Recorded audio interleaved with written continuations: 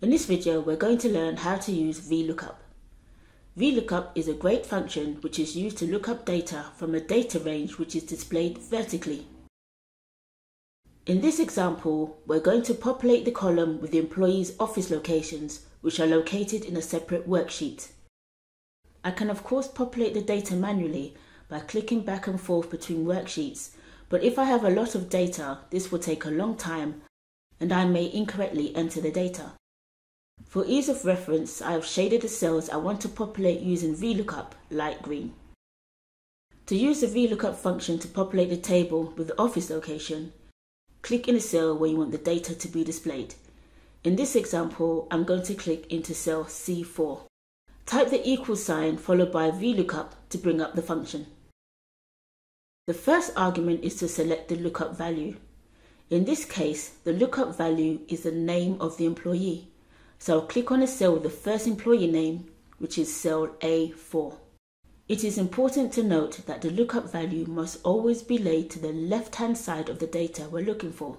As we want to find the office location for each employee, the lookup value must be to the left of that column and not after it. Type a comma to move on to the next argument, which is to select the table array. The table array is the cell range which contains all of the data we want Excel to look through. In this example, the table array is on a separate worksheet. Click on a worksheet with the table array and select the entire cell range, making sure you do not select any of the headings.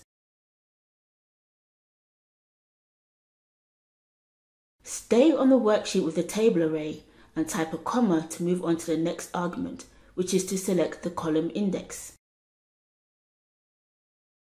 The column index refers to the numeric order the column you want Excel to look through is located. For this example, I've shaded the column index light green. This column is the fourth column along from the table array, so I'll type the number 4 in the argument.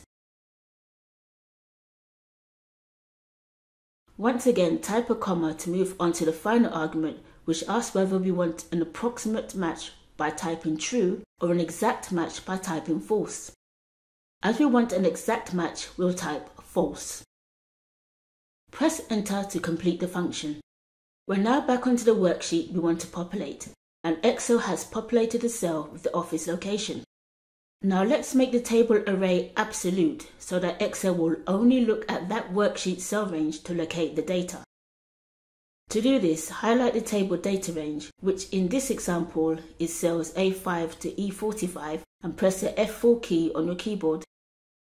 We can tell the range is now absolute or locked because of the dollar signs.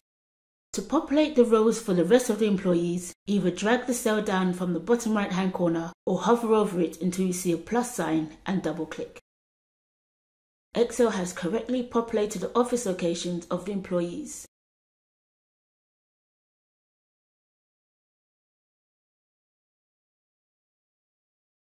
Thank you for watching and see you in the next video.